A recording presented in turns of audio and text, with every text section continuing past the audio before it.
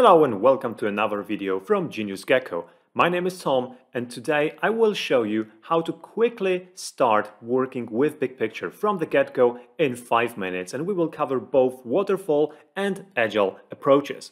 The first thing you need to understand is that BigPicture is strictly connected with Jira in terms of data. So whenever you want to build something in BigPicture, this data needs to be stored in Jira. Therefore, we will actually start with creating a Jira project for our data. We will choose the Scrum project because we want to work both with Waterfall and Agile. So I'll just quickly set up a project here, naming it Start Working with BigPicture in 5 minutes. All right, let's create a project. It takes a second for the project to be created in Jira, but not that long because it's just an empty project. And now you have two approaches. You can either go here and say, well, in terms of the big picture, I want to create a now box in BigPicture that will hold my project data. You can choose the type of the box you want to use over here.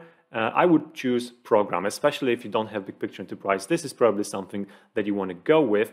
But actually, I will go straight to BigPicture and do it from over there because I highly suspect that many of you will actually be doing that approach. So instead of going the easy way, we will go the more elaborate way, but in the end, we will do the same. So the list here is highly populated for me because this is our demo instance, but for you it might be empty. So all you want to do is you want to go to here and say, starting BigPicture in 5 minutes.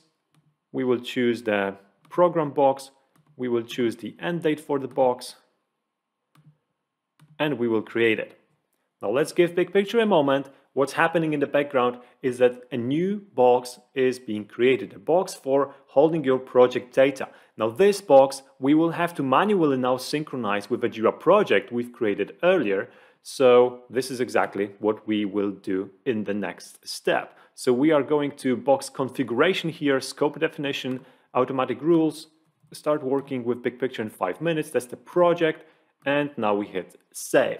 And now BigPicture box is synced with Jira. So if we go to the Gantt and start populating that box with data now, and let's say we want to create an epic, and we will just choose epic 1 BP in 5 minutes. There we go. Let's create actually another one, epic 2, epic 2. No need another one. There we go. We created 2 epics. The screen refreshes itself. Our epics are automatically shown over here. And I can actually even open those epics to keep them populated with more data. So I can, for example, create stories in those epics. Story 1, let's copy this to make it a lot quicker. Story 2, story 3, create. There we go.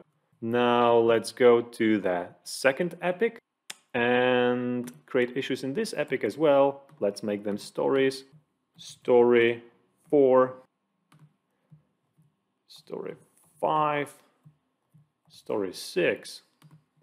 All right, so if I refresh this screen, I'm now basically getting 2 epics, both of those with 3 different stories inside of them.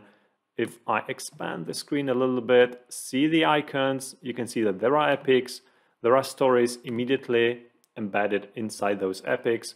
So all starts looking quite nice, right? So this is the waterfall approach, right? Basically, you're all set. Now, if you're working with Agile, you probably want to have sprints under your main box, right? So that's exactly what I'm going to add over here. I'm going to add a sub box for sprint 1. I'm going to even add another one for sprint 2, just quickly like this. And I'm going to go to sprint 1 and I'm going to again visit the configuration, task and scope definition. In sprint 1 scope definition, I need to choose the field to synchronize with. For the simplicity, I'm going to pick an epic link and I'm going to say epic 1 BP in 5 minutes, hit save, and I'll show you that alternatively you can also do it from the new program view. Apparently that's the box we are operating in, and for sprint 2 you can also do it here, right? So epic link, epic 2, save, and voila, right? So now your sprint boxes are also linked with Jira in a specific way. So basically I said that for sprint 1, show me everything that belongs to Epic 1. For sprint 2, show me everything that belongs to Epic 2. I could do it sprint by sprint, but because we're trying to make it super fast, I didn't create any sprints whatsoever. And now for the Agile purposes, you will probably go to the board and look at that.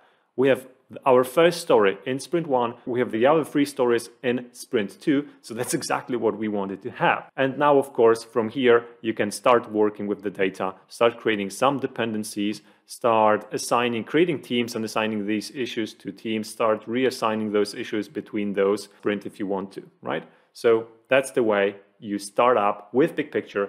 I guess it took slightly more than 5 minutes, but still, as you can see, it's pretty darn fast. Now, if you want to learn a little bit more about BigPicture and how to set it up, how to work with it, do reach out to us. We offer a first session for free, during which we can show you or do the demo of this amazing tool, answer your questions, show you how to configure the things that you're struggling with, or even do the presentation for your higher ups or people that are interested in learning how BigPicture can help you get better project management in your Jira or in your Atlassian environment. We think that this is currently the best project management tool in the Atlassian ecosystem on the market, so you can't go wrong with it. All the important contact information you can find in the description of this video, and this is where I'm going to leave you, hear you or see you in the next video. Thank you and goodbye.